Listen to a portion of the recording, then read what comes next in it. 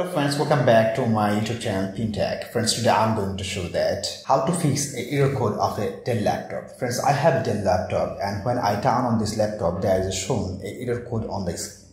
And how I can fix it I'll show you in this video in detail, my friends. So first I'll try to turn on this Dell laptop, then I'll show you which error code is shown on the screen, right, on the laptop. So my friends, I'll turn on.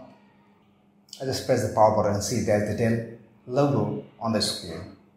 I have to wait a few seconds. See my friends, there is a problem.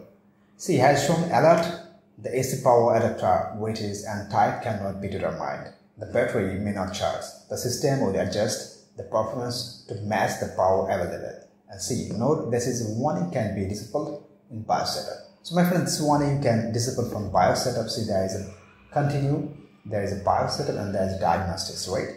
So you can remove from these notifications from BIOS setup, but you have to remember one thing: your battery will not charge with this adapter, my friends, because this adapter is not matching with the device. This is not the original adapter of your laptop, so that's why this notification is coming again and again. So my friends, if you continue from here and you can access still you can access your laptop, but when you shut down or restart your device, this notification or this message will come again and again. So for permanently remove, you have to change the adapter, or to permanently remove you can set up from BIOS setup, right? So you can do it from here, my friends. So I'll set up from here the BIOS setup. I'll turn off these notifications from BIOS setup. So to know all the things, please watch the whole video, my friends. So my friends, now I'll fix this problem. So for this, first I'll click on the BIOS setup and see there's three options: continue, BIOS setup and diagnostics, right? So first I'll click on BIOS setup.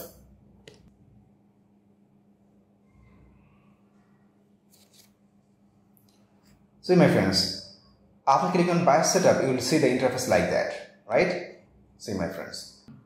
Simply my friends, you have to expand post behavior from here. After that, you will find here one option, adapter warnings, and there's a lot of options, but you have to click on adapter warnings. Just click on here.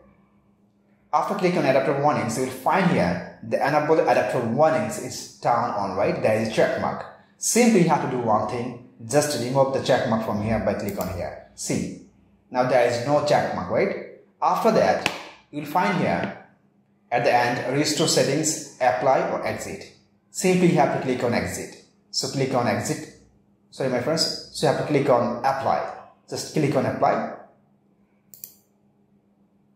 and see, are you sure that you want to apply your changes? Click on OK. Done, right? Then simply my friends, you can close this interface and it will restart. You have to wait a few seconds and the error code will be gone permanently from your laptop. Just wait a few seconds, my friends. Already you can see the Windows logo, right, on the screen. See my friends, you can see the screen, right? And now there is no error code, right? So I'll just press the password.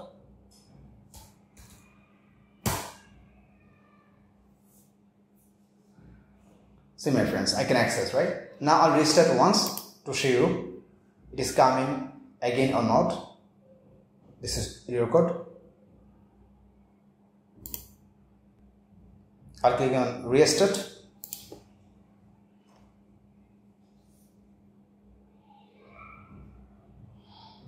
See my friends, my device is restarting, right? You have to wait a few seconds. The error code is coming again or not.